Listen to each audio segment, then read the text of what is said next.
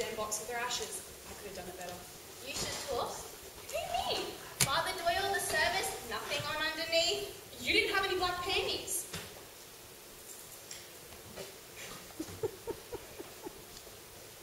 He was staring right up your dress. You must have known. I was thinking about Mum. Our mother's funeral, you showing off your twat, the priest with a heart on. And no one except us turning up. It's like a furnace in here. Let's have this. What'll be fine? Mate, champagne. It's just a drop. It's a wake. We need a wake. I'll get the boss. Looked surprised when I turned up. Didn't expect you. But I'm home from London. Yeah, but I still didn't expect you to come back here. Why? I don't know, I said I still didn't expect you. I'll send out for some pizzas. Oh, I've made something. I'll order a double pizza for you. All upper singers are fat, so you should come your way. Mum said the relatives were scattered all across the country. At least Harry Wells sent me read. It was from the Wells family. What should we do with them? Scatter them, I guess. Where? In the garden. Under the French penny. Black French penny. I've only got these.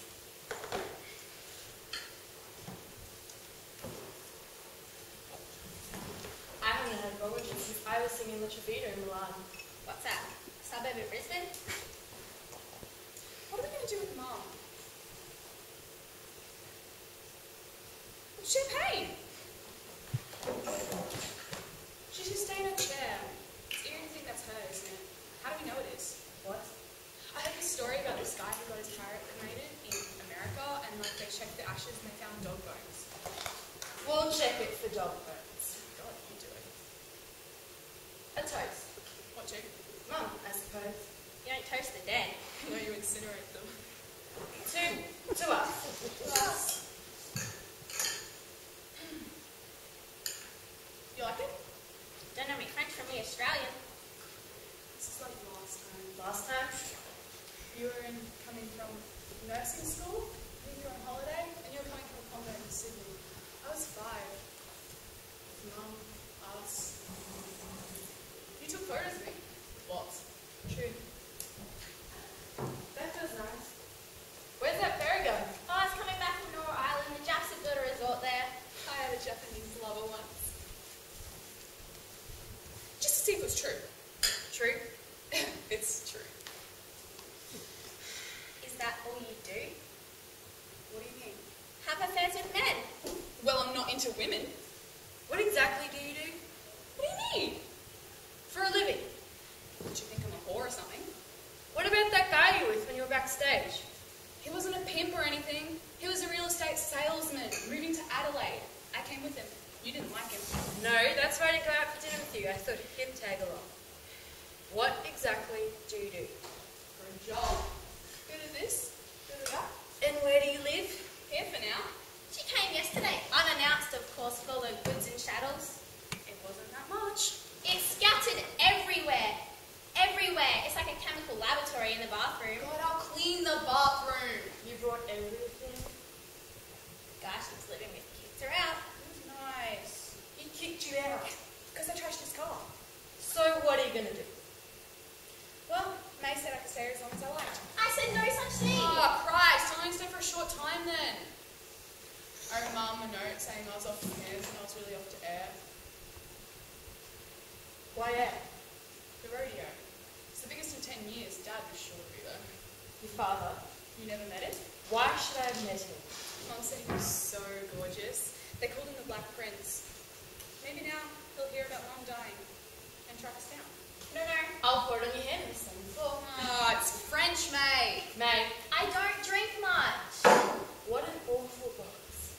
I'll go get something better. Where are you going? Did she die, May? She's only been here 24 hours, eating me out of house and home. I never knew she went off on the rodeo circuit. Willow the Wisp, the Black Prince. Sorry about the money. The funeral didn't do. That's okay. I wasn't expecting you to. I sent money to help you. Yeah, it went towards the house. It was for you, not her. You should have seen it when I arrived. Unbelievable. Looked like a rundown shack that if you breathe on it, it might blow away. But I think it's made the house made me say more than what Mum ever did. So it's due to you. Thank you. You don't have to go. What about this? Let me go see them then. No! God. She didn't have a proper funeral. You messed up the funeral. Maybe we should do something proper.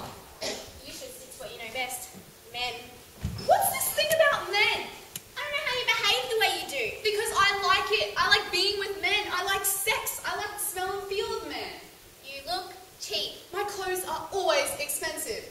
Plus, what do you know? You don't know me. At least I don't live off men.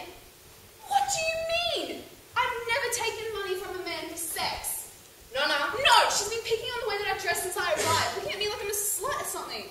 I never took a penny. Like Mum. That's what you hate about her. She never took a penny. But look how she ended up, deserted by them. Oh my God, she had memories. She had a good time.